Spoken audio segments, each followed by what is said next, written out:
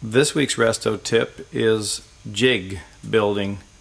In this particular jig we're building, we have a 64 Galaxy, we have the control arm, and we built a jig for it so that we can build the new control arm's tubular for lighter weight and also the wow factor for better looks.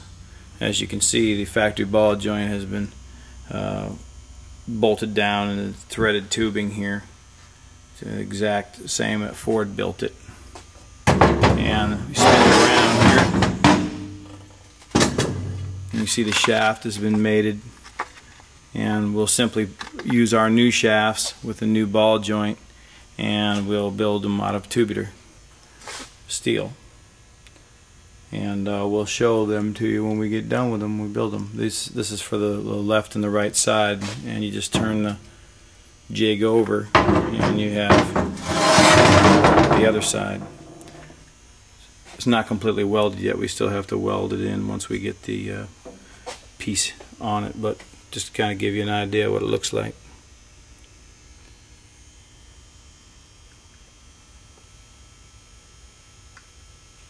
This week's resto tip, we showed you last week the jigs to make the upper and lower control arms, and Louis has the pieces all cut for the other side so he can get that welded.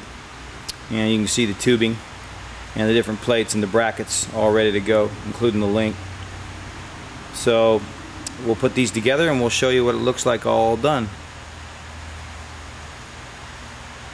Alright, this week's tip, we showed you last week the different pieces it takes to make a control arm, and Louis had built all the pieces. We have them over here on the table, and he's going to put them together. Louis, what exactly are you doing here? Explain to us. What we're going to do is show you how we lay each tube in the jig to actually make the control arm. The first off, what we're going to do is going to slip a sleeve that we made in-house into the lower control arm bushing to hold it in place. And we'll use a T-handle as a dowel that we've made here also. We'll just slip this in there. This will line everything up, keep it centered and true. We've got two of them, one for the front and one for the rear part.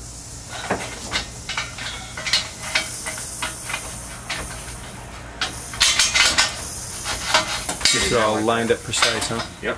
Got both pieces here holding everything square. Next after that, we'll lay the ball joint on top, and the top studs here. This will be bolted down together with the tubes. Then we have the rear tube, slides into place. It's held by the half pipe cuts in the cradle to keep everything lined up. There's two pieces here. Have another one here on top. Then we'll have our top ball joint plate. They'll ride it right here on top. What we'll do is stick two bolts in there. Actually bolted up down tight, yeah. Yeah. The more we can bolt down, the better. The less chance we have anything moving around when we're welding it.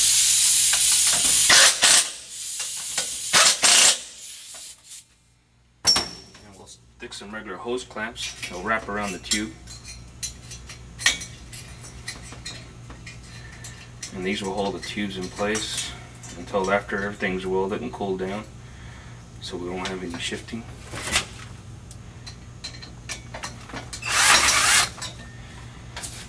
Throw another one on over here.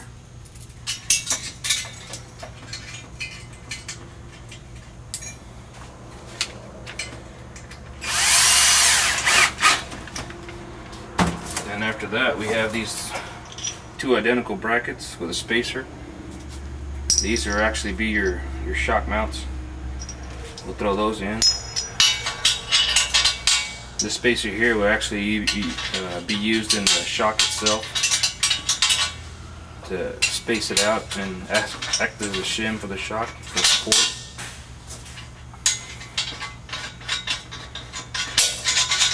We'll run a bolt through there. The last piece is the actual tubing that holds the shock in place. Now we'll go in there like that.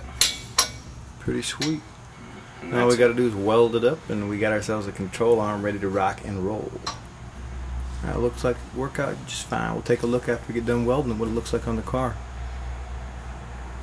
From this angle you can see the lower control arm is welded and installed. Now of course it'll have to be smoothed out and painted, you know, but in the rough, this is what it looks like. You can see a big difference compared to the very large control arm the Galaxy originally came with, which we'll show you here in a second. Inside angle, and you can see special plates to reinforce the inside of the control arm so that it's not just bolted on the outer but also on the inside, and you can see that. And we'll take a look at the original control arm just so that you can see what it looked like.